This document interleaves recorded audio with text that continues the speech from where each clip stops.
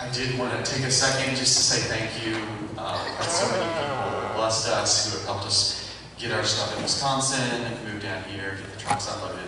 And so I wanted to say one thank you. Thank you to Daniel and April for helping us by giving me the chance to get settled in. It is April, right? Okay. They looked at me and I went, you might have said it on me. But they're just a blessing to us because I can help them unpack and we can kind of feel at home as we get started. But there's also been some confusion about when I begin starting. My first Monday is the 14th, so a week from tomorrow. But the first Sunday I'll be preaching, there has been some confusion. I heard about it last night at the cookout. Will be June 20th. And with that, we're going to begin a series in the book of Psalms leading up until Labor Day. So we'll go 10 or 12 weeks, however many that is. Looking at the idea of, man, what does it mean to be happy? Because that's really what the Psalms are about. The very first word is blessed or blessed. And so what does it mean to be blessed? What does it mean to be happy? And not ignoring the heartache and the heartbreak that we deal with when life is up and life is down. What does God say is actually that blessed life? So we're going to be walking through the book of Psalms doing that. So that's June 20th. My first Monday, though, will be June 14th. And the other thing I was going to mention, is just so there's no kind of confusion, I will often be asking questions and saying, hey, I want to understand Manchester, Scott County, the Morgan, Greene County area. And the way I think about it is, when I met my wife, I began asking her questions to kind of understand who she is and what she loved and what she was about. And so we would have phone conversations until my phone died late at night. I lived in Texas, she lived here in Illinois. And so we would talk for hours, me getting to know her. And to this day, if we go on a road trip, we will almost always miss turns because we ignore the GPS because we're talking. And I might be asking questions that could feel like, is he using that to try and understand how to change things or how to fix things, or is he asking for ammunition? But I think of it as, I'll be asking questions so I can love Manchester and I can love Manchester Baptist. So when I ask you questions and I'm saying, hey, what about this? Or why was it done this way? Or hopefully you can join me in thinking, hey, this is so we can love each other and know each other well. So when I ask questions, that will be, that's my heart behind asking those questions. Let's go ahead and pray and we'll get started. Father, we love you. We thank you that we get to gather, we get to worship you, that we get to sing your word, we get to hear your word, that we get to minister to each other. We just ask your Spirit to come now and join us as we worship. In Jesus' name, amen.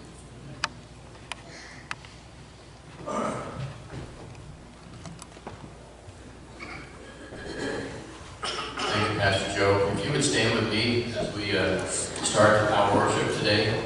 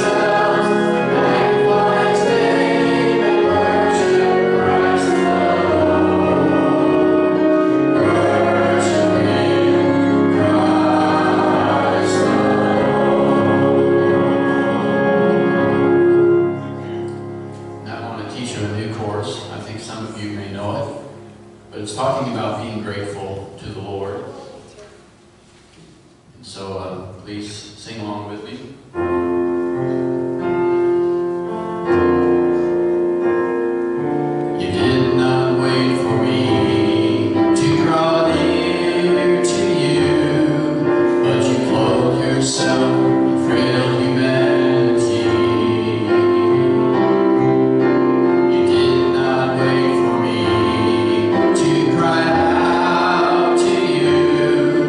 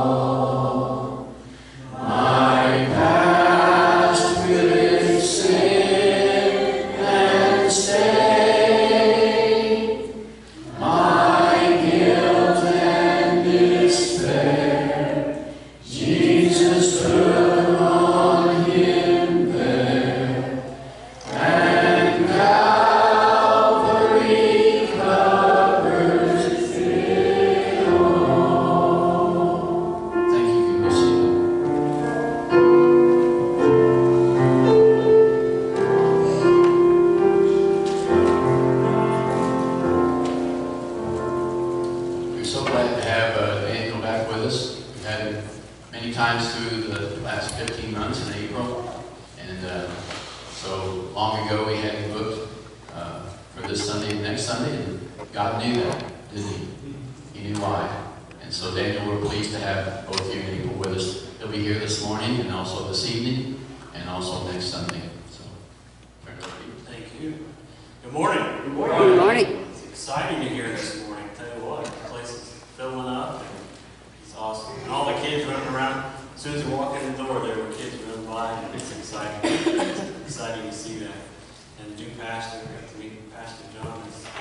It's really, really cool coming here this morning. It's like night and day from the deep, dark COVID days. You had faithful. You can't hear me? There. Is that better? Maybe. Can you hear me in the back? I do like to mumble some, so if you can't tell what I'm saying, it's hard. I'll get too quiet. That's why these are better for me. If I'm using a handheld or something, I'll start mumbling and it'll start shrinking down. And April's like, you mumbled halfway through that sermon, and so that's my hillbilly coming out, so I apologize for that. But it is exciting, a beautiful day out there. Let's look into the Word of God and see what we get for today. Let's look at Romans chapter 14, verse number 17. We live in a time in history where we have more conveniences and more things to make our life easier than ever before. I mean, we can pick up our phone and talk to somebody on the other side of the world. And we need information about something. We don't have to search and dig and go to the library. We can whip out our phone and find the answer in no time. So there's so many things in our life that are geared to making our life easier, less stressful, and it seems like we're more stressed out than ever. If you take our phones, that should make our life a lot less stressful. But we add things like Facebook and Instagram, and then it gets people involved, and it gets complicated and even more stressful. There's people commit suicide over things that they read on Facebook and their friends and things like that, and it causes stress in their life and worry and fear. And we can look at politics. You can get really stressed out looking at politics. You can look at the other nations like China and Russia and other nations who are seeming to be building up, anticipating conquest, and you just wonder whether America's ready to face something like that again. There's lots of reasons for stress as we watch the news and as we look around in our lives. And we're going to talk today about God's recipe for peace. Romans 14:17 says, "For the kingdom of God is not meat and drink, but righteousness and peace and joy in the Holy Ghost." Let's pray. Heavenly Father, thank you for your word. Thank you for this great church and the time that we can spend with them together today, singing to you and about you and with our brothers and sisters in Christ and fellowshipping and opening your word. I pray that you fill me with your spirit and speak through me as I present it to these your people. Help us all to have open hearts and to be sensitive to your Holy Spirit as you lead us, as you guide us through your word and teach us your word and teach us the spiritual truth behind it and why you wrote it and how it applies to us today. In your name we pray. Amen. For the kingdom of God is not meat and drink, but righteousness and peace and joy in the Holy Ghost. Colossians 3:15 says, "And let the peace of God rule in your heart, to the which also you are called in one body, and be thankful." Let the peace of God rule in your heart. Let it have control. The peace of God. That verse sounds awesome. For me to just be at peace. For God's peace to just control every area of my life. For me not to go around worried and full of anxiety and stressed out. I mean, stress causes so many problems, so many health problems. It's not just a problem in your mind. Stress can cause all of your body functions to start wearing out and wearing down and not functioning properly. It can cause it really messes with your digestive system, which then goes into all the areas. Stress is just a killer. And as Christians, we live in a stressful world, but we don't have to have a stressful life. We don't have to have a stressful heart. We don't have to have turmoil in our heart. We can be at peace and let the peace of God rule in our hearts. And we are called to this peace and in one body. And we have been given a recipe. Now, if I were to tell you that, a recipe for chocolate chip cookies, and it's got, I asked April a few of those things. Okay? Chocolate chips, flour, butter. Well, I don't know what you put in there. She has a secret ingredient that I might. Should I tell you a secret ingredient? I better not. And baking powder or soda, one or the other. It doesn't matter if you put soda or powder. Yes. Oh, it doesn't matter. What are the ingredients you put in there? What did I miss? Salt. We need a dash of salt, right? And lots of chocolate chips. You put that in the oven, and you have amazing chocolate chip cookies. That word "and" is pretty important because that's a cumulative word. It's saying you got all this recipe you're putting together, and you have great chocolate chip cookies.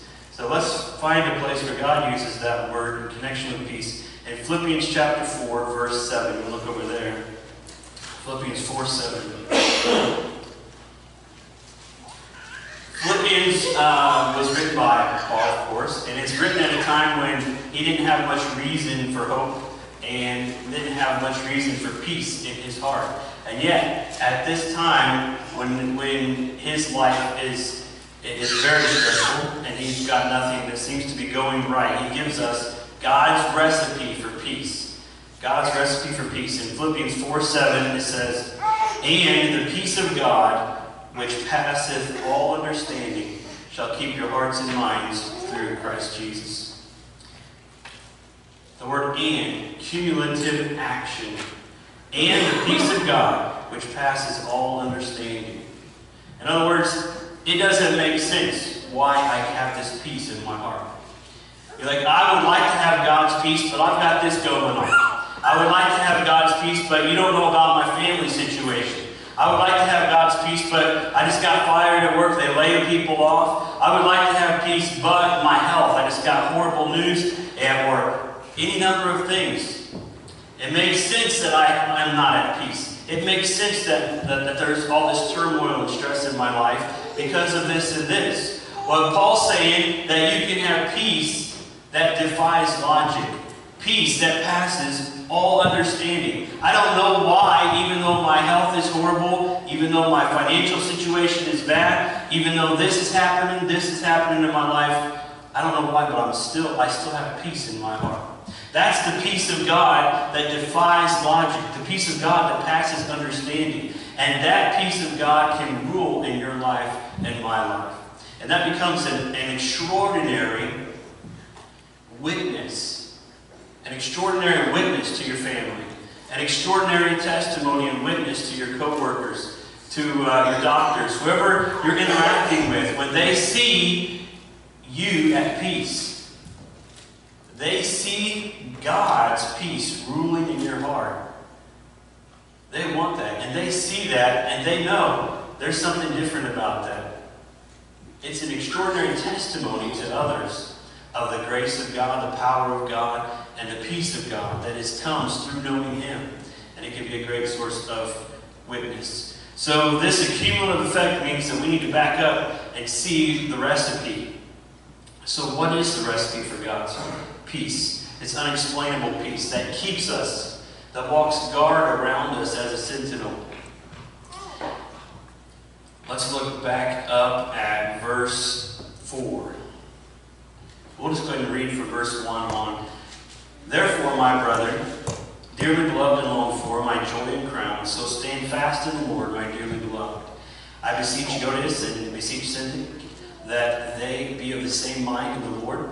And I entreat thee also, true yoke fellow, help those women which labored with me in the gospel, with Clement also, and with other my fellow laborers, whose names are in the book of life.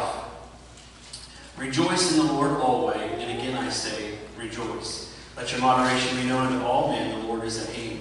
Be careful for nothing, but in everything by prayer and supplication with thanksgiving. Let your request be made known unto God. And the peace of God, which passes all understanding, shall keep your hearts and minds through Christ Jesus." He's saying, I just gave you a recipe, and if you'll follow this recipe, the peace of God will guard your heart. It'll walk sentinel around. Nothing outside of you, of your heart, of your life that's impacting you is going to be able to get through. It's going to be able to break that barrier of God's peace. First of all, rejoice in the Lord. Rejoice in the Lord. Not in your circumstances, but in the Lord. Don't rejoice in your job. God gave you that job. It may be a great job. It may give you financial security. But don't rejoice in your job. Rejoice in the one who gave you that job. Right? You may have great health, but don't rejoice in the fact that you have good health. Rejoice in your God who gave you that good health. You may have great relationships with your family, your loved ones, co-workers, neighbors.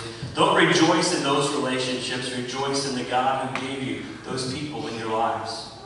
Why should we not rejoice in the things that God has given us? Why should we rejoice in the Lord? Because your job could be gone tomorrow. That loved one who you have such a great relationship with, they may hear a rumor and get mad at you and never talk to you for years. Your health, you could go to the doctor tomorrow. We have a friend at our church in Meridosha. She went to the doctor last week, I think it was Tuesday, and Wednesday night we found out she's having open heart surgery on Friday. She had no idea she was going to be needing that. She's going for a checkup. She goes there, and Friday she's going to be having hours and hours of serious surgery. She thought her health was pretty good and found out it wasn't that great. So if we rejoice in our health, it could be gone tomorrow. It could be gone right now, we don't know, right? So we rejoice in the Lord. Because even when our health is gone, even when people turn their back on us, even when there's a financial reversal, there's still our Savior. There's still our God. We rejoice in the one who gives us those blessings. The Lord never changes, and therefore, your rejoicing doesn't have to. The devil would love to get you to shift your focus from the giver of your blessings to your blessings. Because he'll do what he did in Job. Job had been given great blessings, and Satan said, I'm going to get Job to turn his back on you, because I'm going to take away all of his blessings. And Satan could take away Job's blessings, but he couldn't take away Job's God and his faith in his God. And Satan can come in and mess up your life and your relationships and your financial situation, but he can't take away your God. He can't take away your relationship with your God unless you give it up, unless you give it away. Hebrews 13:8, Jesus Christ, the same yesterday and today and forever. If our rejoicing is in the Lord, that's the first part of the recipe, then we will always be able to rejoice. We'll always be able to rejoice because He never changes. Number 2 is the next verse. Let your moderation be known to all men. The Lord has at hand. Word moderation means to be gentle and patient with others. Gentle and patient with others. In other words, love others. Love one another. You see, a lot of our stress in life, maybe most of it, I don't know, comes from relationships. Relationships. That's why Facebook can cause so much stress in somebody's life, or Instagram, or social media, because it's relational. It's people liking what you post or not liking what you post. It causes so many conflicts in relationships because some of the most stress in our life comes from people not liking us or being mean or letting us down. If we're gentle and patient with others and we love one another, we find out Proverbs 10:12, hatred stirreth up strife, but love covereth all sin. And love covers a multitude of sin, the Bible says in another verse. And love for others and seeking and desiring their benefit will cause us to not be so stressed out when somebody rejects us. Not be so stressed out and not be so worried and filled with anxiety over relational and relationship problems. Because people are people. They have the same sin nature that you do. They are living the same fallen flesh that you do. They're going to let you down. They're going to break your heart. Even if they don't want to, they're gonna slip up. And you're gonna do the same thing to someone else. And we expect things of people, and often they don't come through with those expectations. And that also lets us down and causes stress and worry and anxiety, especially with your children and families, probably the worst because we expect more of our family than others. When we don't get from someone what we expect, it causes turmoil and stress. If we love them, we'll be seeking their good, not ours. In turn, we'll be more patient and gentle with them.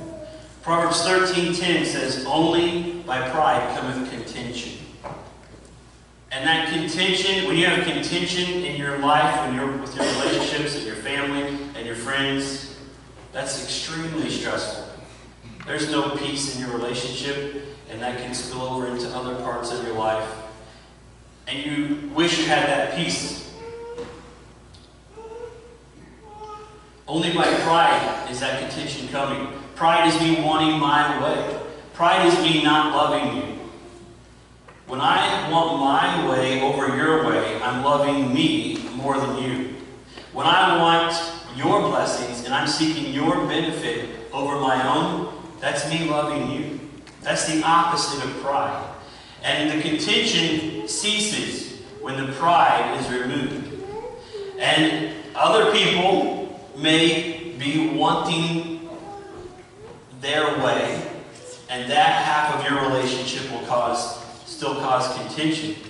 But on your side, for your peace and your testimony and your life and your heart, you loving them and wanting their benefit and their blessings covers a multitude of sin and brings you great peace when you remove that pride and we love one another. So first part of the recipe is to rejoice in the Lord. The second is to be gentle and patient with others. Let's look at the next one. Be careful for nothing. Full of care, full of worry, anxious. Be anxious for nothing. But in everything by prayer and supplication with thanksgiving, let your request be made known unto God. Worry about nothing. You see, when we trust God more than the power of our circumstances, we don't have to worry. We don't have to be anxious. Because God is, greater is He that is in you than what? He that is in the world. He that is in the world is Satan. He that is in the world is stirring up problems in your family. He that is in the world is trying to get you to have all kinds of situations and circumstances that get you to doubt God's love for you. That get you to doubt God really wants what's best for you. And that's all it takes. If Satan can get you to doubt God, to be suspect of God, he's going to get you drawn away from God. And the peace of God will be far from you because you are running from God instead of to God. Instead of you're walking away from God instead of walking with God.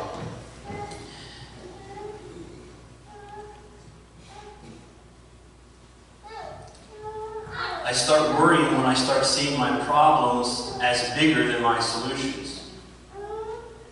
Now, if I were, do we have any Cardinals fans in here? Raise your hand. Cardinals fan. Praise the Lord. If you have any Cubs, if there's any Cubs fans, you can leave now. But they're doing pretty good, actually, the Cubbies. But the Cardinals have caused me great stress this week.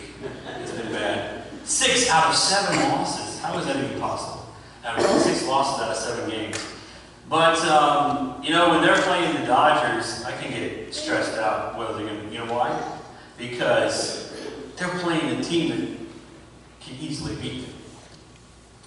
And the solution for me is for them to win.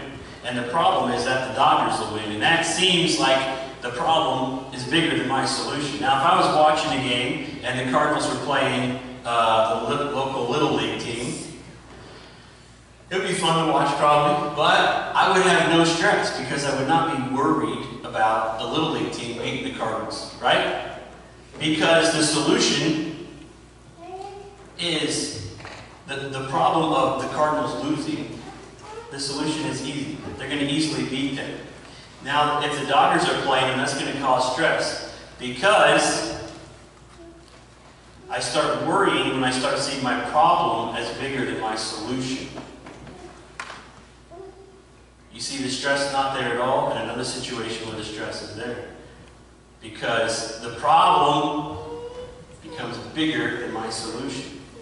And you look at your life, and you've got problems. You've got financial problems, you've got relational problems. And we start getting stressed out and worrying when the solution, when our problem seems bigger than our solution. The problem may be bigger than your solution, because you may look at your checkbook and say, this bill is bigger than this amount in my checking account. The problem is bigger than my solution.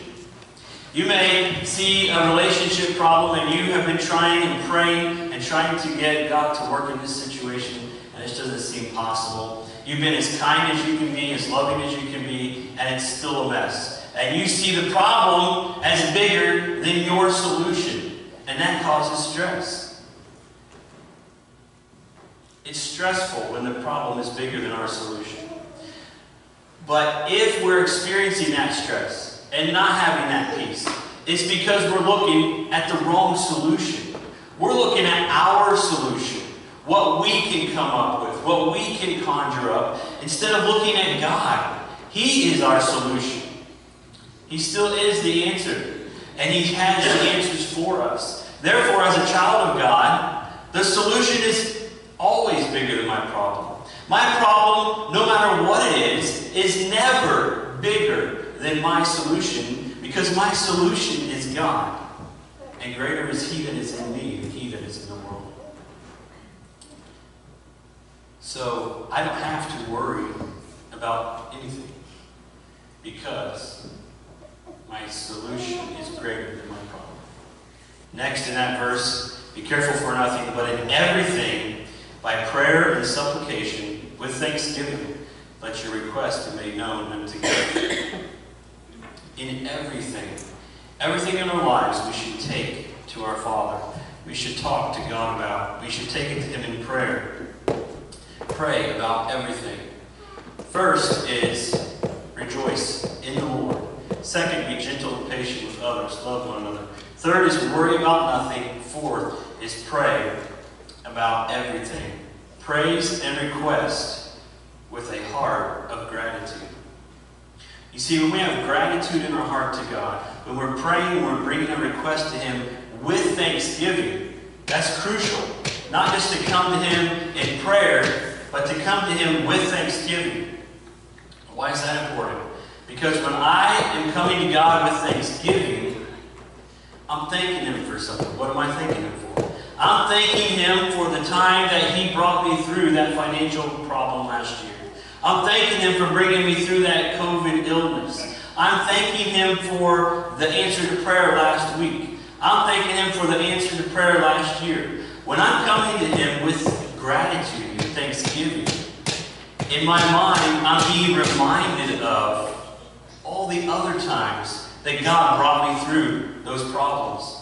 All the other times where I was concerned and worried, and God brought me through. And therefore, God, I'm asking you to do this because I know you can. You've already done this and that and something else. God has already worked many miracles in our lives. We need to stop and focus on them. Think about it. As we go to Him, remember what He's done in your life. Thank Him for it. Have that heart of gratitude. That right there erases a lot of stress, because it assures us that if God got me through that, He can get me through this. There's nothing that He can't get us through. We should take everything to the Lord. He's the only one who has power over our circumstances. There are some things that you can't control. If you're cooking supper and your pot is about to boil over and you hear it over there, the lid starts rattling, that's within your control. You can jump up and go take the lid off. I do that all the time if I'm making getting something, I leave the lid on the noodles and they boil over. And April says, "I've told you 1,000,000 times, take the lid off the noodles," and I forget every time. So that's within my power, though. I don't have to just sit in the living room, listen to the steam roll off the stovetop as the water boils over. I don't have, that's stressful, but I don't have to go through that stress. That's within my power. I can get up and I can change it. But the things that really bring our hearts down, the things that really keep us from having peace, are the things beyond our ability to control, the circumstances beyond our ability. And the only one who has power over our circumstances is God. God ultimately is the one that has the power. Therefore, we should take our request to the only one that really can help. If you need help fixing your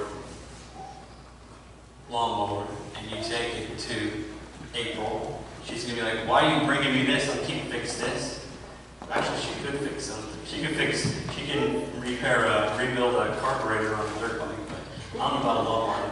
But she's pretty good at that. So you take, in other words, you want to take your car to a mechanic because you think he has the ability, the skills, the power to make that fixed for you, to take care of that problem in your life, to fix that circumstance. Well, God has the power to fix any circumstance, and He's the only one that does. You don't take your car to McDonald's and ask them to fix it. They don't have any ability to do that. Right? And so we don't take our big problems to our friends and say, "Fix this." We should take our big problems and dump them on people. We should take them to God, who can actually change things. God who actually has the power to change things. Pray about everything. Some things God will say no about, but many things God wants to give us, we never asked for and never get. Some things God will say no to you about, or He'll say wait about. But there's many things that God wants, I'm convinced of this, there's many things that God wants to give us, but we never asked Him for. Think about all the miracles that Jesus performed. They came up and they said, "Jesus, please heal me." And He did. What about all the people who wonder whether they should, all the sick people or the blind people who heard about Jesus coming through town and they thought about going and asking Him to heal them, but they're like, he probably can't heal me. He probably won't heal me. He probably doesn't care about me. For all the people that we read about Jesus healing, how many people were like that? They just didn't get up and go make the effort to ask Jesus to heal them. The Bible says you have not. Why? Because ye ask not. That means there are blessings that God has for us. There is peace that God has for us. There are answers to our problems and our circumstances and our issues in our life that God has for us. But we don't ask Him. How many blessings have we missed out on in our life because we didn't ask Him? You have not because you asked Him. The fact of the matter is that God will work behind the scenes. He'll work in your life. He'll give you blessings that you never asked for. He'll give you blessings you never even thought about asking for. But yet there are some things that He is reserving and waiting on you to ask. Why? Because He wants to show you how much He loves you. He wants to show you that He cares. And if He just gives us stuff that we don't even ask for, we start getting a little spoiled, don't we? We start being that little spoiled brat who starts expecting everything. When we ask for something and we humbly go to Him and ask Him to intervene, and He does, we know for sure, God, that was you. That was something that only you could do. You made that happen in my life. And that brings great peace to our hearts. Every miracle Jesus performed because someone had the faith to ask Him to do it. What about the ones who chickened out or didn't believe that He could heal them and didn't ask? Our lack of faith leads us. Our lack of faith leads us to a lack of prayer, which leads us to a lack of blessings, which leads us to a lack of peace. Our lack of faith leads us to a lack of prayer, which leads us to a lack of blessings, which leads us to a lack of peace. Everything starts with our faith. What we believe God can do, what we believe He will do. There is nothing He can't do. And there are many things He will do if we ask Him. First thing was rejoice in the Lord. Be gentle and patient with others. Worry about nothing. Pray about everything. Romans 15:13 says this, "Now the God of all hope fill you with all joy and peace in believing, that ye may abound in hope through the power of the Holy Ghost." Do you believe the Word of God? Do you believe that if I wrote a cookbook and I came up with all kinds of recipes, and you took that cookbook and you tried to make something that I told you how to make, it could be interesting. You can come up with some very interesting dishes, but you shouldn't put too much faith. If you're taking it to a potluck or something, you would not want to use my recipe for the first time. You want to try out my recipe first, trust me. But if God gives us a recipe, it's going to come out right every time. Because God doesn't mess up recipes. We mess up the recipe, but God created the recipe, and the recipe is always perfect if God gives it to us. The God of all hope fill you with all joy and peace in believing.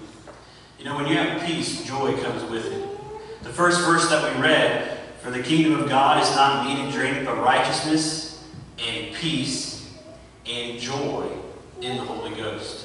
As a child of God, the Holy Ghost indwells us, lives within us. That peace and that joy we have access to.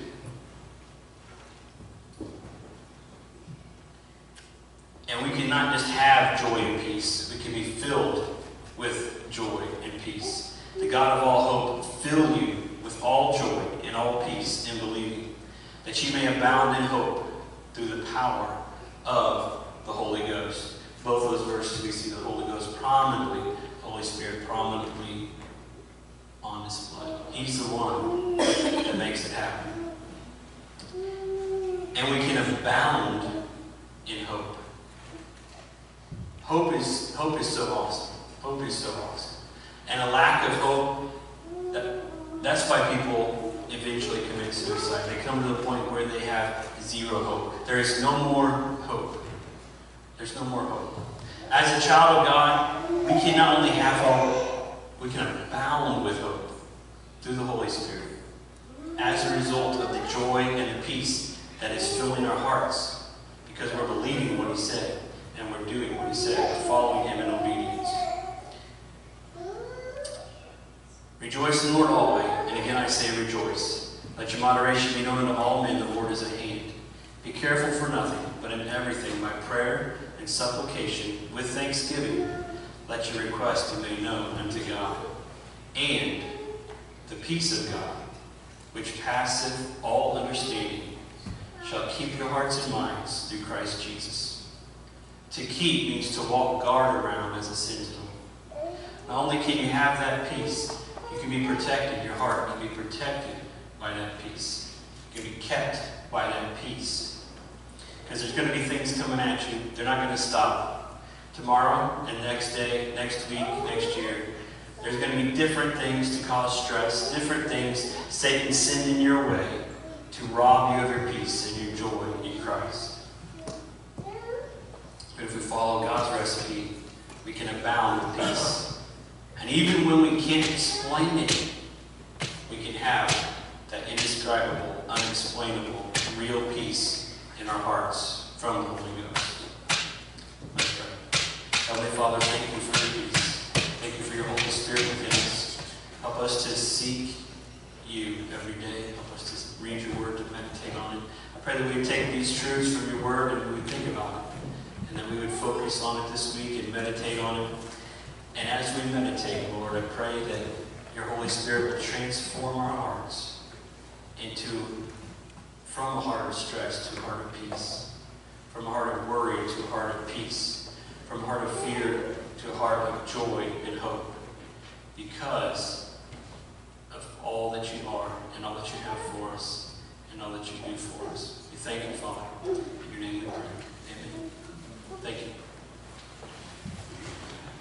You would stand with me as we close with this song. You'll need your hymnals, 743. 743.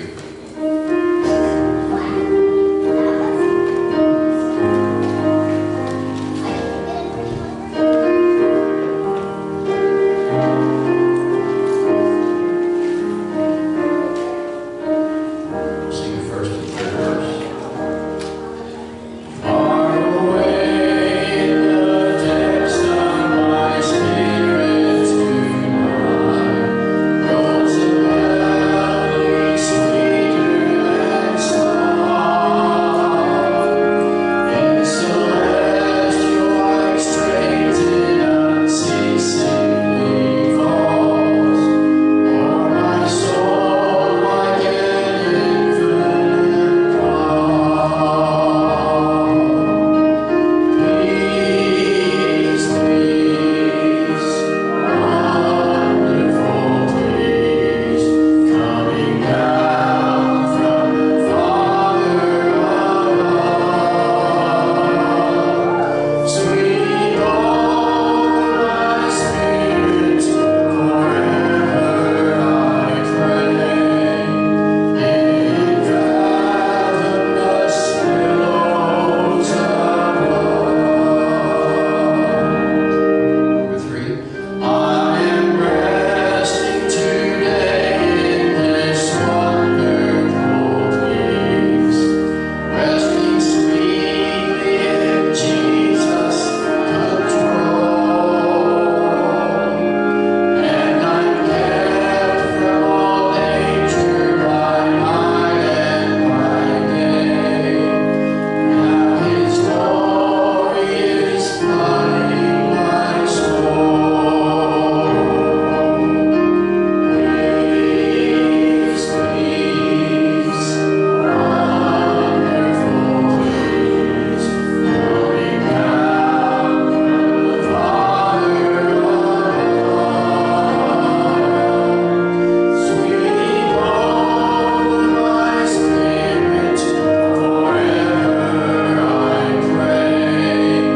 In fathomless billows above. Sing the chorus one more time. Peace, peace, wonderful peace, coming down from the Father above. Sweet over my spirit, forever I pray. In fathomless billows above. Lord, we just thank you for this message today and for the scriptures that teach us to have peace. And we have that peace with you. And for the words of this song, Lord, as the chorus, as we have a wonderful peace coming down from you above. So I just pray as we go out today that we take that peace with us and then share it with others throughout this week. We just ask all of these things in Jesus' precious name.